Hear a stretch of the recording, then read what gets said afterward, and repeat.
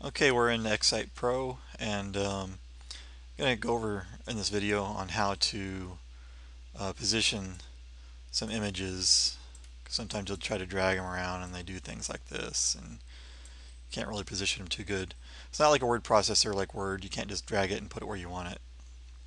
So one of the easy ways to do this is to create a table.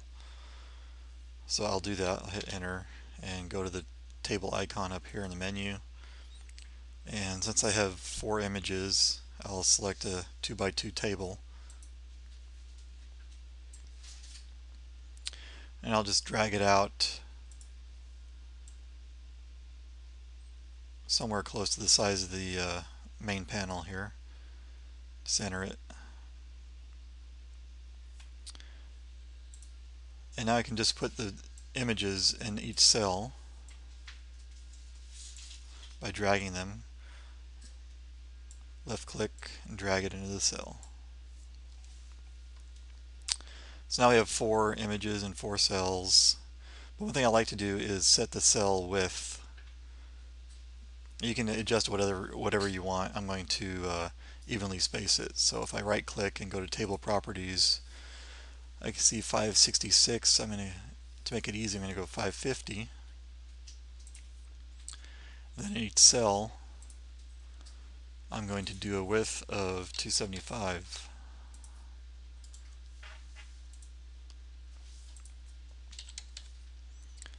You really only need to do it on the top cell of each column,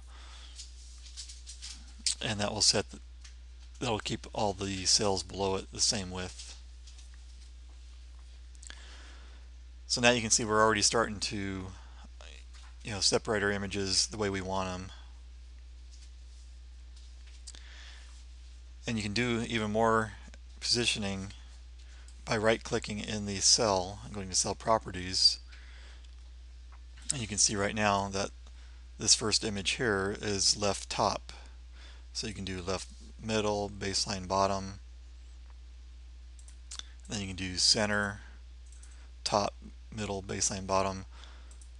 And you can do right. So actually there's a number of positionings that you can for this image that you can get in this one cell. You can go 1, 2, 3, 4, 5, 6, 7, 8, 9. So if we go right, middle, click OK, that's right middle. So let's do them all center, center. Actually be center, middle. So center, middle. Cell properties on this next one. Center, middle. Cell properties on the third one. Center, middle. And the last one, center, middle. So now you can see that we're starting to evenly space things out. They're kind of lined up together. Even if you go bigger, they stay lined up pretty good. So that's one easy way to do it, to line things up. And like I said, you can, if you need this image up or down, you can adjust the cell properties and have that go up or down. And another way you can play with this is to also go to the cell properties and the style tab, margins, and you can play with the padding here. That'll be another video.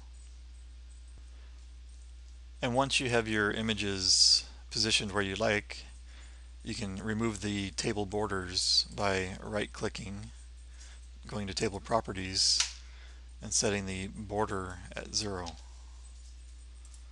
Now you just have your images showing up. This gray line will not show when you preview. This is just for your reference. So when you preview it or publish it, this gray line will be gone.